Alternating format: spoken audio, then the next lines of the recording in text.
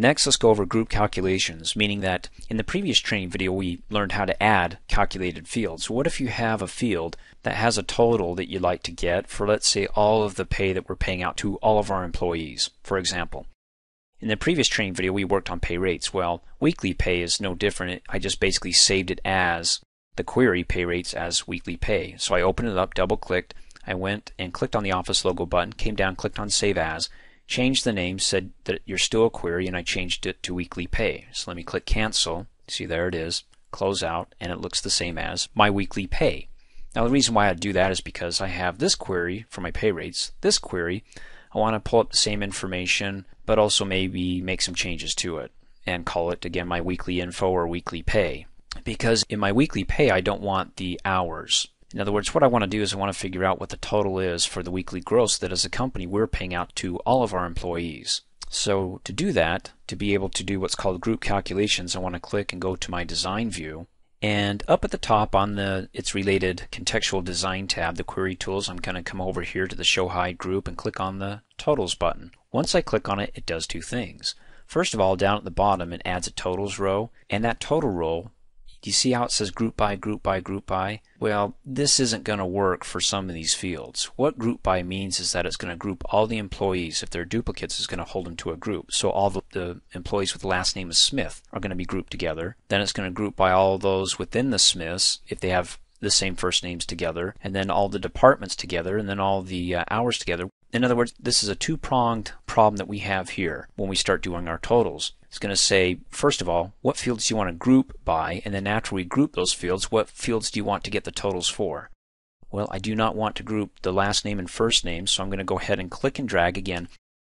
Let me hover over just the column header, that little gray bar up at the top. I get a black down arrow. When I click on it, it selects the whole column. Then without letting go of my mouse, I can click and drag to the right until I select both columns. I'm going to delete those. So again, I'm not worried or concerned in this query about the employees. I'm concerned about how much we're paying out on a weekly basis to all of our employees. So again, their names don't matter. And plus, even if they did, it wouldn't bode very well trying to group them all by last name and then by first name.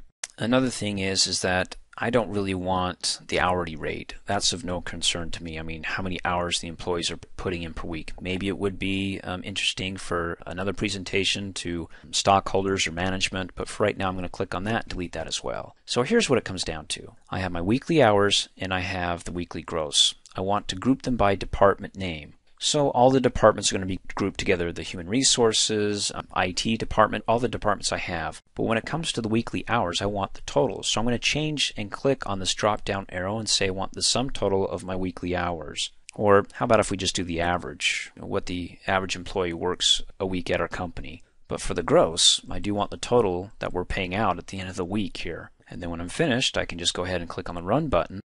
You see these pound signs? You would learn this in my Excel Level 1 training video, but that means that there's more information that actually fits within that cell. So again, you can move your mouse between the two column headers and double click really fast and it expands it.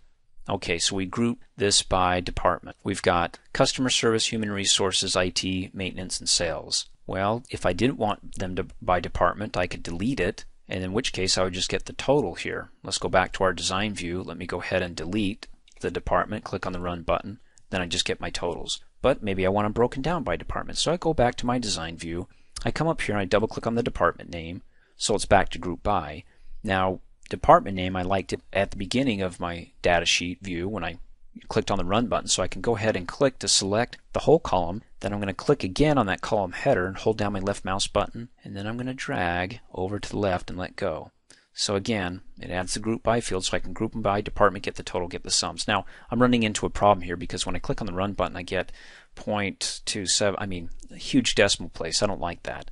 So my average for the weekly hours maybe just ought to go out to 1 decimal place. So I'm going to go back to my design view here, and if I want to change the properties of the display, the formatting, I want to go ahead and click in the weekly hours field here, and I want to bring up the property sheet. You can do it one of two ways. You can right click on the field and go down to properties, or just click in there and go up to its related tab, the design tab, to the show hide group and click on the property sheet.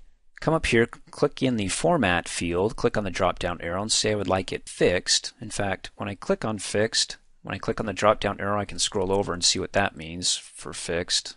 Gosh, it looks like it's 1, 2, 3, 4. In fact, what I can do is I can click and drag to stretch this property out here, and then click on the drop down arrow and see how it's fixed. Let's go ahead and select that. Of course, I can always click and drag to push that back in, right?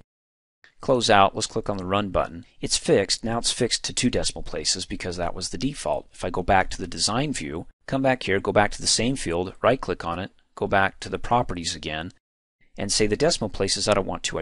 If I want any, I may want just one. So I'll click in the decimal places field, click on the drop down arrow. I could say 0 or just go to 1 decimal place. Close out, click on the Run button. There, that looks a little bit better than 2 decimal places. 36.5 hours for the sales department is the average amount of hours that people in that department work. And then when you're done, be sure to go ahead and save your work. Click on the Save button. And if you would like another one that doesn't have it by department, just the total dollar amount for all the departments, then we want to go back to the design view again, what we did before, delete the department name, and then instead of saving it, because we still want to keep our weekly pay by department, maybe we should rename this query weekly pay department by department, but we want to come up, click on the office logo, click on Save As, type over the name up at the top we see here, QRY, and we can say weekly or totals. Make sure it's still as a query, and then click OK. Adds it down here, weekly totals. Now I can close out. I've got 2 different queries. Weekly totals gives me just the totals for the whole week, what the average of all the departments work, of all the employees. And then I can double click on the weekly pay and say, oh, by department it looks like customer service isn't working all that much. Of course, when I click in it, it also pulls up all the decimal places. But again, when I click out, it brings it back down to just 1 decimal place.